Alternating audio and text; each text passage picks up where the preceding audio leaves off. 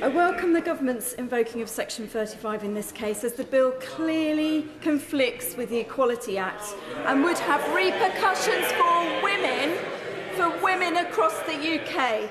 Does the Secretary of State recognise the strength of feeling amongst women, women's rights groups and activists in Scotland that this bill seeks to allow anyone at all to legally self-identify as either sex and therefore enter all spaces, including those necessarily segregated by sex, such as domestic violence settings, changing rooms and prisons?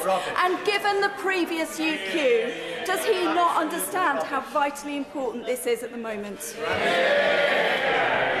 Well, Mr. Deputy Speaker, I think the honourable lady deserves a lot of respect for her courage in standing up on this issue.